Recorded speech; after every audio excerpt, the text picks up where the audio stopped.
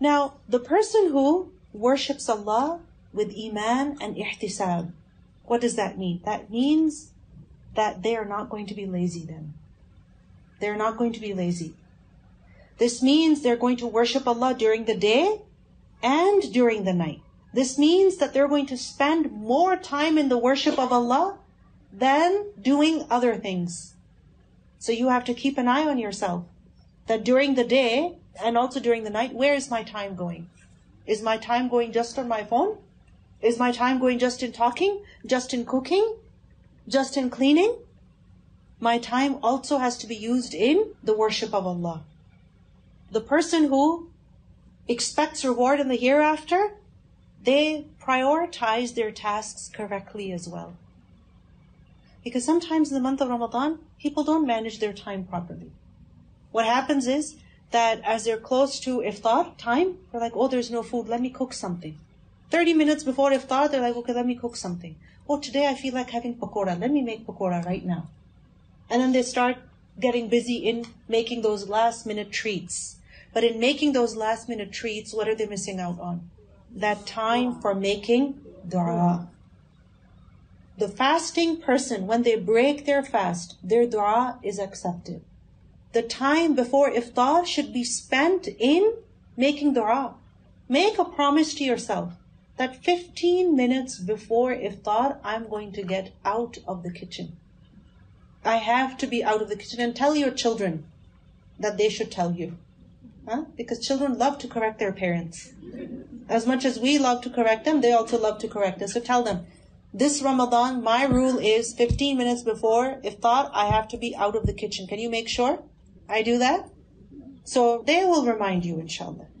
Because they know that at that time you create such a chaos. You're yelling at everybody, you're calling them. So they'll be like, Mom, 15 minutes left, please, out of the kitchen. And then inshallah you'll be making du'as. The person who expects reward from Allah does not neglect the recitation of the Quran during the day. They recite the Quran during the day. The person who expects reward from Allah does not leave their morning adhkar. They do dhikr in the morning. Because sometimes what happens is that because we've been up since a very long time, then right after Fajr we want to sleep. And when we sleep right after Fajr, we don't make our morning dhikr.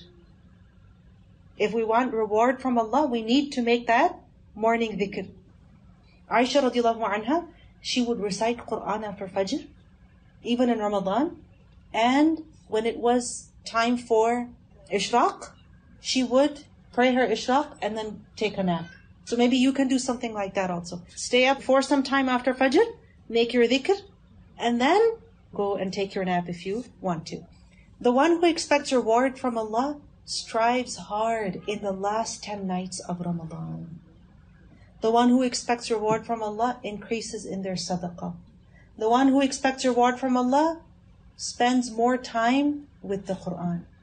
Now let's talk a little bit about the different good deeds that we can do. What are some things that we can focus on in the month of Ramadan? Besides fasting and besides praying in the night, what are some things that we can do? First of all, increase in good deeds as much as possible. And every person is different. I can tell you, pray Ishraq. But maybe at that time you're at work or you're at school and it's not possible for you. I can tell you, make dhikr, this dhikr or that dhikr. But maybe that is not possible for you because of your situation. So see what is possible for you. But your goal should be that I want to increase in my good deeds as much as possible. If that means that you can pray 2 rak'ah nafil prayer with every salah, alhamdulillah. If that means you can recite 3 juz every day, alhamdulillah. If that means you can recite 1 juz every day, alhamdulillah. If that means you can recite half a juz every day, alhamdulillah. If that means you can say Subhanallah wa bihamdihi, Subhanallah al-Azim 100 times in the morning, 100 times in the evening, alhamdulillah. If that means you can say La ilaha illallah wahdahu la sharika lah, lahul mulku wa lahul hamdu wa huwa ala kulli shay'in qadir 100 times during the day, alhamdulillah. Your goal should be that I have to increase in my good deeds. I need to be doing more than what I used to do before. Why? Because when the month of Ramadan begins, the gates of the sky are opened. What does that mean? The gates of the sky are open. That send up your good deeds as much as you can. Right? The Prophet ﷺ told us that when the month of Ramadan begins, a caller calls out that Ya baghi al-khayri abshir, or aqbil in one narration, that O seeker of good, rejoice. This is your time. Be happy. Meaning now, come forward and increase in your good deeds.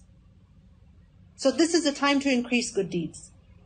Secondly, we should especially focus on perfecting our obligations. The things that Allah subhanahu wa ta'ala has made obligatory on us. Okay? Like what? Fasting and the 5 daily prayers, right? These are obligations. So do them in the best way possible. Improve your salah. How? How can you improve your salah?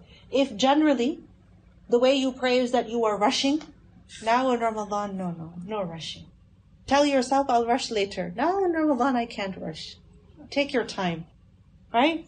Improve your salah by reciting more Quran. Maybe you're in the habit of just reciting قُلْ أَعُوذُ بِرَبِّ النَّاسِ قُلْ أَعُوذُ بِرَبِّ الْفَلَقِ. Alhamdulillah, that's fine. Your salah is valid. But learn a different surah, revise a different surah, and recite that in your salah. Maybe in your ruku', you only say Subhana Rabbiyal Azim 3 times. That's fine. That's valid. But you can also say more adhkar that the Prophet ﷺ would say.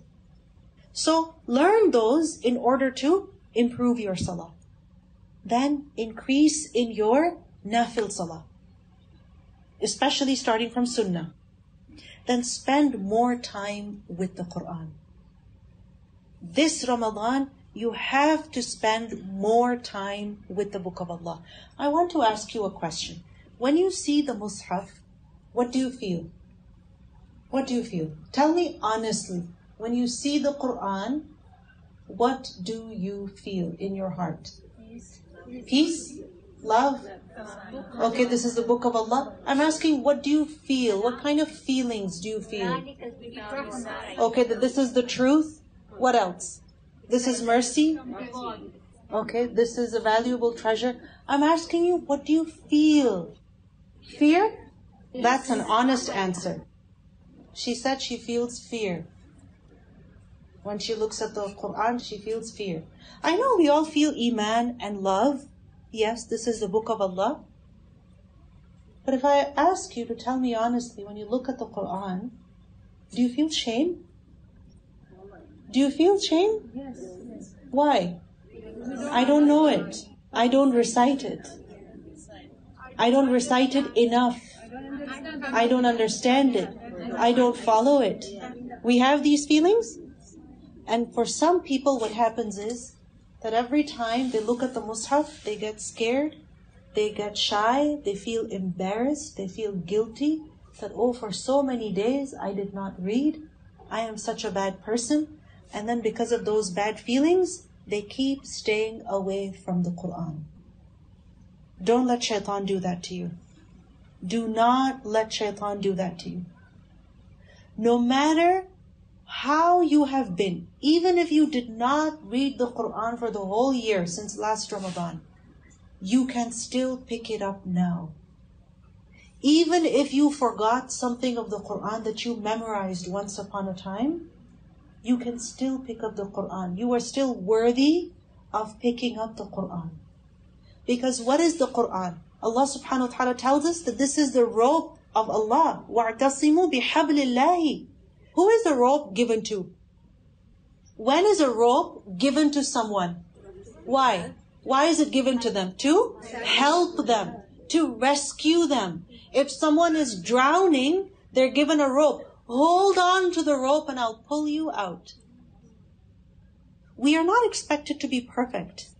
You may feel like you're drowning, you're a bad Muslim. You may feel like you're a really bad person, that for such a long time you did not even pick up the Mus'haf. You did not review anything of the Quran. You have forgotten most of what you memorized. You may feel like you're a bad person and you need to be rescued. Guess what? The Quran is here to rescue you.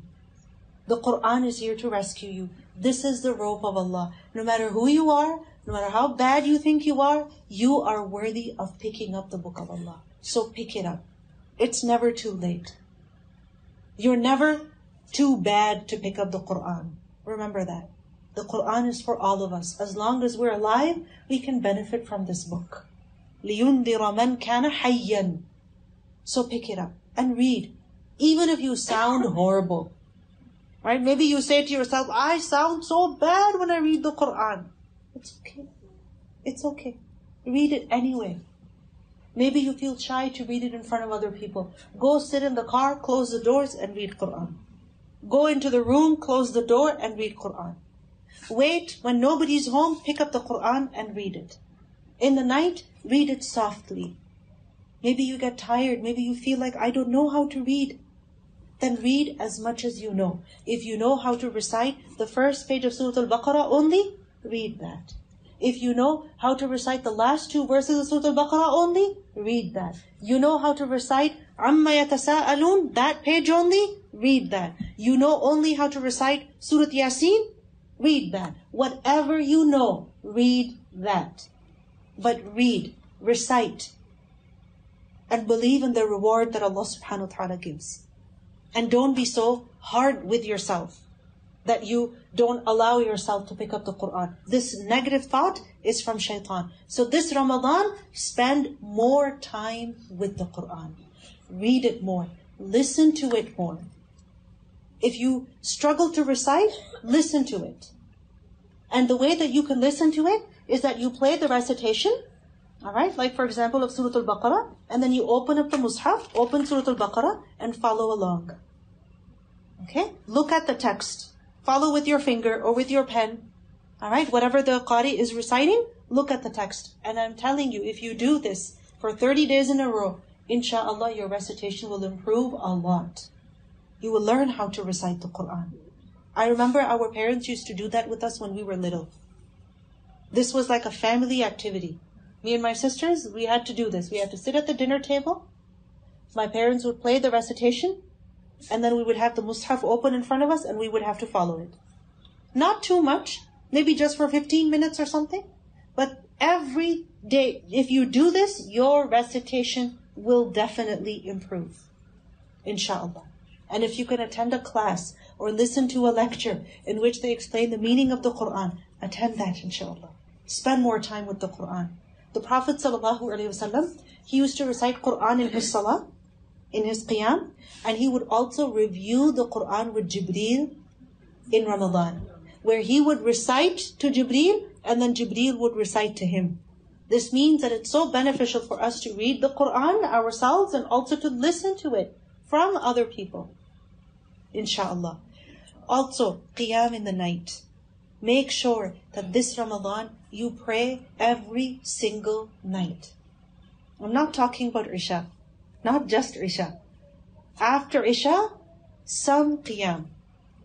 And by that, I don't just mean that wake up at 3 a.m. and then pray tahajjud. You can pray any time after Isha that you pray until suhoor, that is qiyam.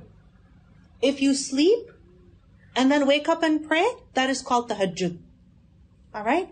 So any time during the night, whatever works for you. Maybe what works for you is right after Isha. Maybe what works for you is tahajjud. Whatever works for you. But every single night, you make a commitment to yourself that I have to pray in the night. And the Prophet ﷺ, he would pray Qiyamul Layl in Ramadan in a certain place. The Sahaba described it, right? That min hasirin, a certain place where there was like a small wall, right? Because that was his designated place. So you should also have a designated place, a fixed place, even in the masjid. When you go to the masjid, no. Okay, first row, this is my spot. Because when I stand and pray here, I have more khushu. But please, if somebody else is standing there, don't fight them. Okay? Don't fight them. But you have to try to get there before them, inshallah. Right? And if you cannot do it in the masjid, then at least at home. At home also, pray in the night as much as you can. You might say, I don't know a lot of Quran. I have not memorized it. It's okay. Recite Qul Huwallahu Ahad. 10 times in one rak'ah. Recite Qul Huwallahu Ahad again 10 times in the second rak'ah. Pray 8 rak'ah like that. Pray 2 rak'ah, 4 rak'ah, whatever that you are able to. But every night, pray qiyam. Because the best prayer after the fard prayer is the night prayer. That is what Allah subhanahu wa ta'ala loves. We learned in a hadith that Qiyamul Layl draws you close to Allah. So many of you said that this Ramadan, my goal is to draw close to Allah. So how do you draw close to Allah? By praying in the night. And you know, the thing about Salah is that in Salah you can't talk to other people. Nor can other people talk to you. Does it ever happen you're on the phone, you're talking to someone very important, and somebody comes and asks you a question? Yeah? Or somebody rings the doorbell, and you're on the phone, and you're trying to answer somebody's question, and you're also trying to answer the door. Doesn't it happen? Right? Kids do that. Sometimes you go to the bathroom, and people are asking you questions from outside the bathroom door. You're like, please, can I have some quiet time here? Subhanallah. The benefit of Salah is that it completely cuts you off from people. You cannot talk to people. People cannot talk to you. And you know, this is also our problem actually. That I think as women, a lot of women have this problem. That they cannot help but focus on others. That you are cooking, but while you're cooking, you're telling your son, do this, do that. You're telling your daughter, don't do this, don't do that. Right? It's like your mind cannot focus on one thing at a time. Multitasking. So in Salah, what happens? You cannot multitask. You cannot pray Salah and fold laundry at the same time. Wallahi, if it was allowed, we would do it. Alhamdulillah, it is not allowed. Alhamdulillah. So in Salah, you can only pray Salah. This is why through Salah, you draw close to Allah. As-salatu qurban. It draws you close to Allah. Because you're reciting Quran, you're asking Allah for forgiveness, you're praising Allah, you're glorifying Allah, you're thanking Allah. So Salah has to be a goal in Ramadan, especially the night prayer. And even on the nights when you're tired. I know some nights are very difficult. They can be very difficult. But even on that night, just pray 2 rak'ah. Pray 4 rak'ah. Maybe after that, take some break, take some rest, and then start again. And tell yourself, I will need this later. Tell yourself, I will need this later. The Prophet ﷺ, when he would pray in the night, what would happen to his feet? They would swell up. Has this ever happened to you, that your feet swell up? When do they swell up? Yeah, on the plane when you're sitting for so long, right? Or when you're pregnant and you've been eating so many nice things that you've been craving, right? Salty food. So, all of that has caused your body to swell up. Happens. I don't know, maybe because it's so hot. The Prophet ﷺ, his feet would swell up in the night prayer. So when you get tired and you start thinking, maybe I should stop now. Check your feet. Are they swollen yet? And then say, Alhamdulillah, they're not swollen yet. I can do it. I can do it, inshallah. I can do it. Go get some water, freshen up, make wudu. Maybe open the window a little bit. Go outside quickly, take some fresh air so that you wake up and then continue to pray. Right? If you feel tired in your body, maybe, stretch a little bit. Stretch your legs, stretch your back, stretch your arms. Walk in the room or in the masjid a little bit so that your body can be active, and then you can pray some more. Because sometimes it can get very discouraging. When you're thinking, maybe I should take a break, and then you look, and the people praying behind you, they've gone to take a break. They're sitting in the back of the masjid. So you say, okay, I'll also go sit in the back of the masjid. Oh, people are having tea. Let me also go have some tea. And then you go have tea and you start talking to someone, then you start talking to someone else, and then you find out, oh, they're praying witr. And you missed so much salah. Don't let that happen. Focus on salah. Even if you get tired, push yourself a little bit, inshallah. Also in Ramadan, make a lot of dua. The verses that you heard about Ramadan, in them, there's also the ayah, وَإِذَا سَأَلَكَ عِبَادِي عَنِّي فَإِنِّي قَرِيب. When my slaves ask you about me, indeed I am near. أُجِيبُ دَعْوَةَ الدَّاعِ إِذَا دَعَانِ. Allah responds to our du'as when we call upon Him. You know what the actual problem is? We don't pray enough. We don't make enough du'a. We think, oh, I prayed last week, I prayed last Ramadan, so I'm still waiting for those du'as to become accepted. Making du'a is not like submitting a form.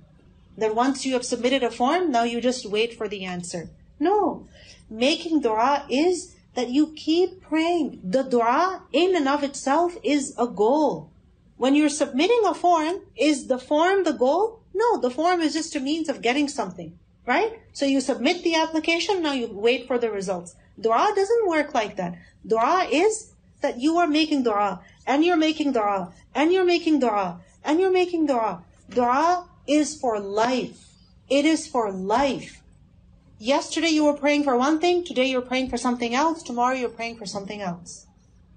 Yesterday you were praying for something, today you're praying for that same thing again, and something else. And then tomorrow you're praying for both of those things and more. Dua is for life. So don't ever stop making dua, and keep making more and more dua. You know, the Battle of Badr, what happened in the Battle of Badr? Were the Muslims successful? Did Allah subhanahu wa ta'ala give victory? Huge victory. 300 Muslims, Allah subhanahu wa ta'ala gave them victory against the army of 1,000 men strong. In Surah Al-Anfal, Allah subhanahu wa ta'ala mentions the different things that happened in Badr so that Muslims can take lesson. One of the first things Allah subhanahu wa ta'ala mentions is إِذْ تَسْتَغِيثُونَ رَبَّكُمْ. When you were calling upon your Lord. When you were begging your Lord for help. And you know what istighatha is? Istighatha is from ghaith. Ghaith is rain. Imagine people have no water in drought. There's no water. How would they beg for rain? How? Desperately. Desperately. They would beg Allah for rain. The Prophet ﷺ, how was he making dua? For a very long time. With his hands, arms up high literally. He wasn't just making dua like this. He was making dua like this. His arms were held up high for so long that his upper shawl, it fell. It fell on the side. And he didn't move his arm to pick up his shawl. He kept holding his hands up. Why? Because he was begging Allah constantly. He was begging and begging and begging. And Abu Bakr radiallahu anhu, he saw him and he felt so bad. He felt pity. He said, O Messenger of Allah, you have done enough.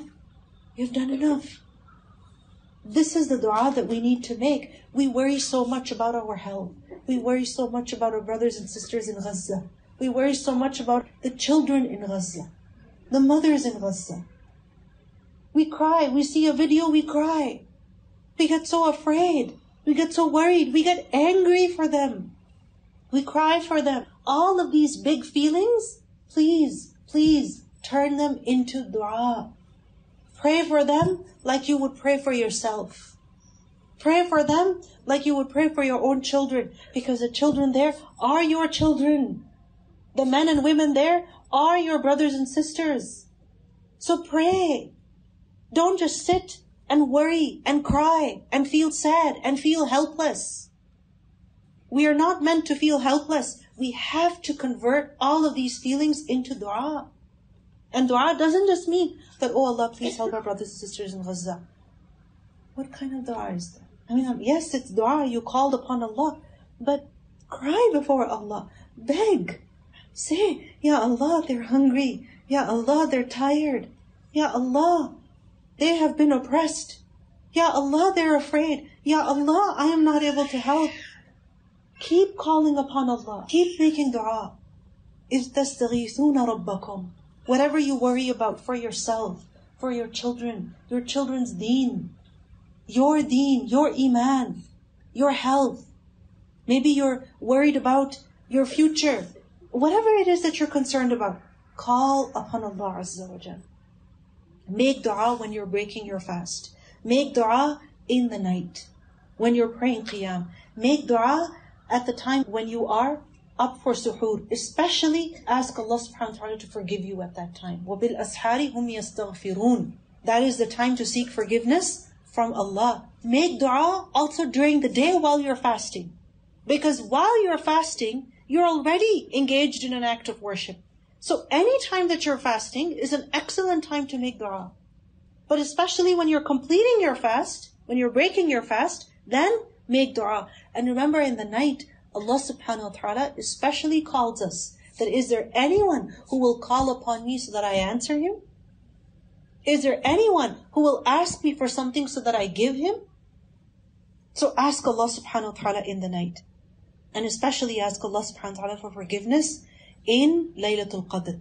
In the last 10 nights of Ramadan, especially the odd nights, seeking Laylatul Qadr, Allahumma innaka afuwwan tuhibbul afwa fa'fu anni. Another thing we have to do in this Ramadan is that we have to spend for the sake of Allah. Give for the sake of Allah. Because when you give something for the sake of Allah, Allah subhanahu wa ta'ala multiplies it. By how much? Up to 700 times and more. When you put money in the bank, does it multiply? Does it increase? Actually, it goes less, right? It decreases, right? When you give your money to Allah, what does Allah do? First of all, He takes it as a loan. What does that mean? He will return it to you.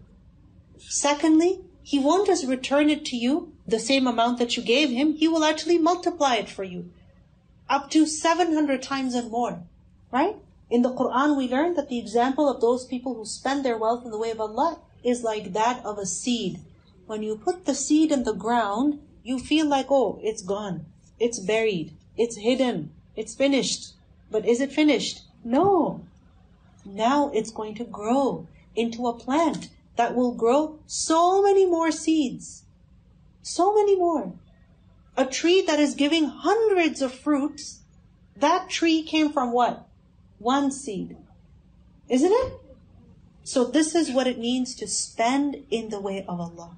Allah will give you many times over. And I know it's hard, especially now when even groceries have become so expensive. Everything has become expensive. There's no doubt about that.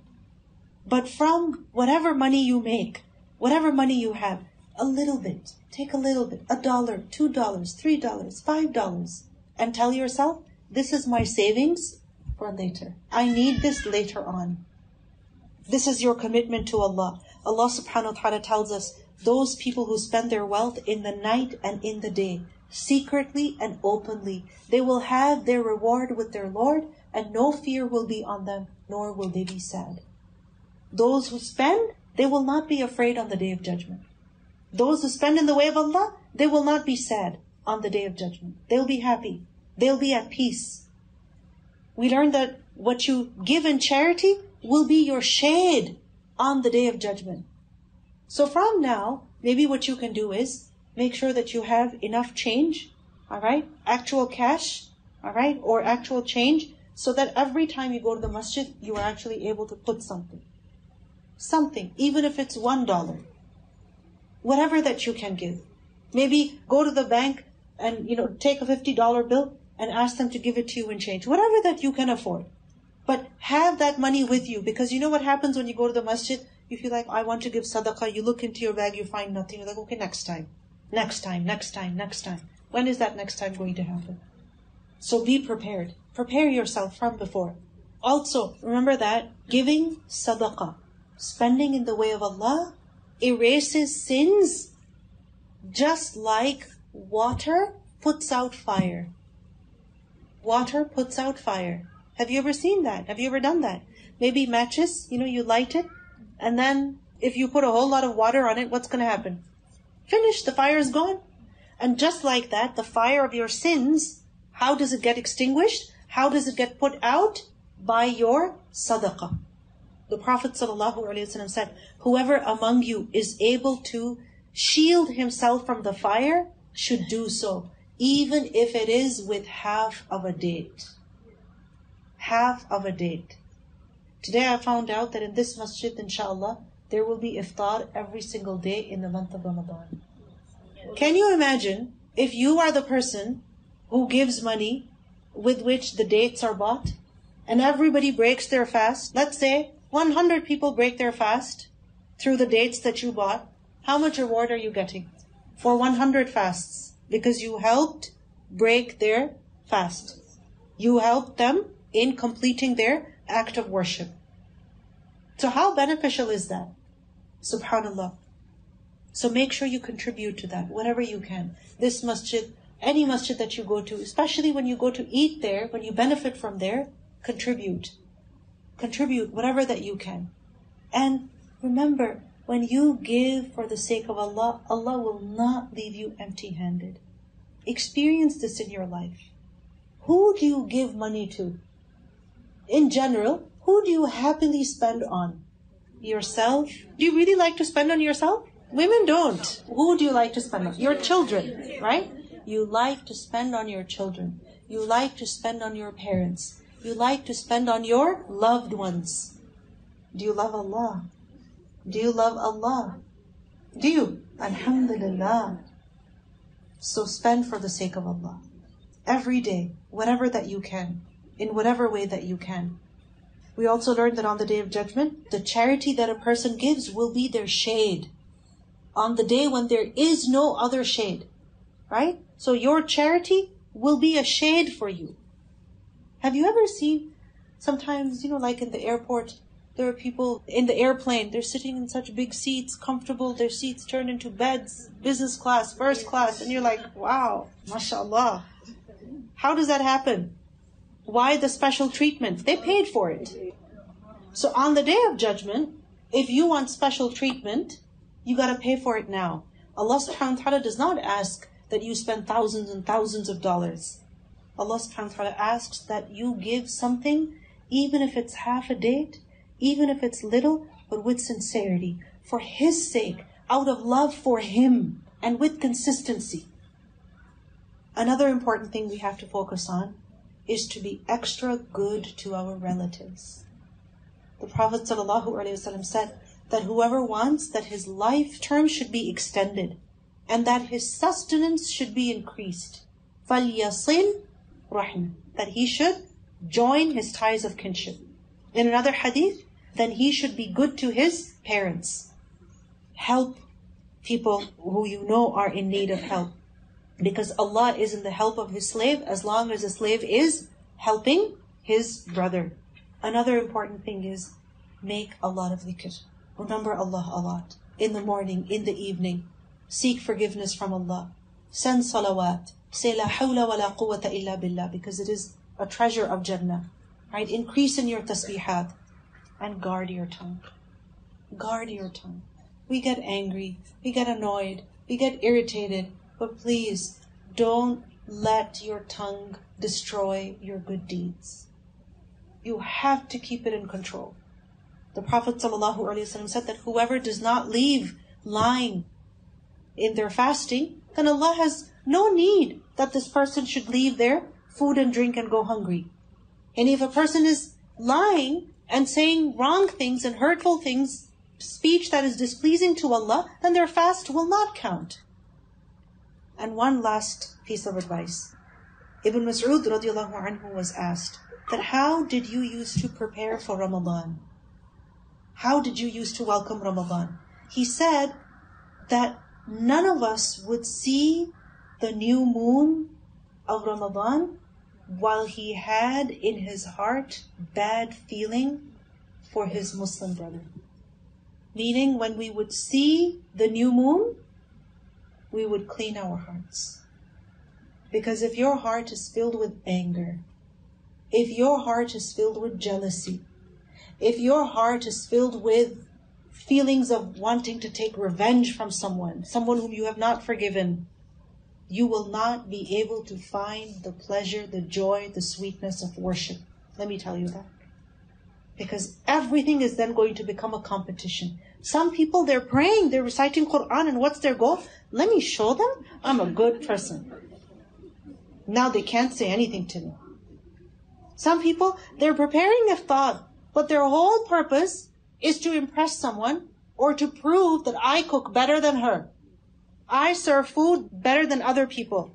If we do this, we're not focused on Allah. Clean the heart. Don't keep anger in your heart. Don't keep jealousy in your heart. Don't keep, bad feelings for other people. Forgive them so that Allah will forgive us. Clean your heart so that your heart is able to focus in worship. And if you struggle with this, ask Allah subhanahu wa ta'ala for help. Oh Allah, Allahumma tahhir qalbi. Oh Allah, purify, clean my heart so that I can focus on you. Haven't you ever noticed that when you're upset, when you're angry, you can't even focus on your children who are in front of you, who may be talking to you. You can't hear what they're saying because you're so distracted, you're so preoccupied with something else. So clean your heart, inshallah. May Allah subhanahu wa ta'ala give us all the tawfiq, give us all the ability to reach the Ramadan. Allahumma balighna Ramadan. May Allah subhanahu wa ta'ala forgive our sins. May Allah subhanahu wa ta'ala remove anything that hinders us from worshipping Him. May Allah subhanahu wa ta'ala make it easy for us to worship Him. May Allah subhanahu wa ta'ala grant us all ikhlas, sincerity. May Allah subhanahu wa ta'ala give us the ability to recite Quran, to pray qiyam, to seek forgiveness, to remember Him, to do things that please Him. And may Allah subhanahu wa ta'ala accept all of our efforts. May Allah subhanahu wa ta'ala help our brothers and sisters in Gaza. May Allah subhanahu wa ta'ala protect them. Ya Allah, protect them. Ya Allah, they're hungry. Ya Allah, they're tired. Ya Allah, they're afraid. Ya Allah, they're injured. Ya Allah, they're wounded. Ya Allah, you become their safety. Ya Allah, you protect them from ways that we cannot. Ya Allah, everything is in your hand. Ya Allah, you have the power to do all things. Ya Allah, protect them. Ya Allah, help them. Ya Allah, help us help them. Ya Allah, forgive us for our inability. May Allah subhanahu wa ta'ala accept from every single one of you your coming here. May Allah subhanahu wa ta'ala forgive you your sins because of this. May Allah subhanahu wa ta'ala increase you in your tawfiq. May Allah subhanahu wa ta'ala accept your Ramadan from you. Allahumma ameen. If there's any questions, anything that you would like to share, please raise your hand and I will take the question. Is it better to increase the number of raka'at in Qiyamul Layl or better to increase the length of the recitation? The Prophet ﷺ, his habit was to always pray 8 raka'at in Ramadan and also outside of Ramadan. Okay? So, if you do that, pray 8 raka'at, that is excellent. And you want to recite more Quran, do that. You want to recite less because your legs are getting tired, you can cut your recitation short and shorten the raka'at, but that's fine. Bring your ibadah close to the sunnah as much as you are able. Alright? As much as you are able, that is excellent for you. However, Umar radiallahu anhu, when he was a Khalifa, and he started the Taraweeh in the masjid, he had them lead 20 rak'at. Why? Because, people would come from work, from their farms, after a whole day of working. Not everybody would have the capacity to stand for that long. Right? So they would have shorter qiyam, okay? And this way, also the benefit is that if someone comes later, they can still catch 8 rak'at. So whichever masjid you go to, okay, inshallah it's good. Whether they pray 8 or 20, inshallah it's good. If you are praying yourself, okay, you're praying yourself, you're reciting yourself, then it is allowed for you to read from the mushaf, okay? So for example, if you have a Quran stand, you can put the mushaf on that so that you don't have to move anything, right? You don't have to pick up anything, you don't have to put anything down, you just, maybe bring the Quran stand closer, that's all you do, and you read from that, okay? Or if you don't have it, then you have the mushaf right next to you on a table or something, you pick it up and you put it away, alright? However, if you're praying behind the imam, you are not reciting, the imam is reciting, can you open the mushaf then and follow along? No, that is not correct, okay? You only open the mushaf in order to read from it, and that is only in nafil prayer, in voluntary prayer, alright? Not in fard prayer. And even in nafil prayer, actually some ulama do say that it is better not to do that. You only recite from memory, which is why I said that if you know only Surah Al-Ikhlas, read that 10 times. What I would advise you to do is, whatever negative feelings that you have developed over time towards the Quran, you need to replace them with positive ones. And positive ones will come with positive experiences. So find out ways through which you can have those positive experiences with the Quran. What are some ways you can do that? First of all, recite the Quran as much as you can, right? And even if you have not recited for many days, it's okay. Tell yourself, I can recite. If you can recite half a page, alhamdulillah. You can recite 1 page, alhamdulillah. You didn't get to recite yesterday, you get to recite today, alhamdulillah. Reciting some Quran is better than reciting no Quran. And as you will recite more and more Quran, you will actually feel a sense of accomplishment. That alhamdulillah, I'm reading. You complete Surah Al-Baqarah, you're like, alhamdulillah, wow. Yes, it took me 3 months, but yeah, I did it. You complete Surah Ali Imran, you're like, yes, alhamdulillah, it took me another month, but alhamdulillah, I did it. You reach the halfway point, and then one day, inshallah, you will read Surah Al-Nas also. So as you will complete the recitation, you will feel a sense of accomplishment. And you know when you're on a good streak, that good streak itself becomes a source of motivation. So I would say the way you can have this positive experience is that you can recite more Quran, inshallah. Another thing is find people who can help you have those positive experiences with the Quran. Find a class where you can learn the meaning of the Quran, where people can help you understand the meaning of the Quran.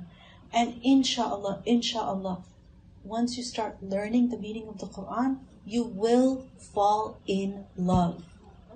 You will fall in love with the Quran. You will pick up the Quran and you will say, هَذَا كَلَامُ رَبِّي. This is the word of my Lord. You will want to make sure you have the Mus'haf with you everywhere you go.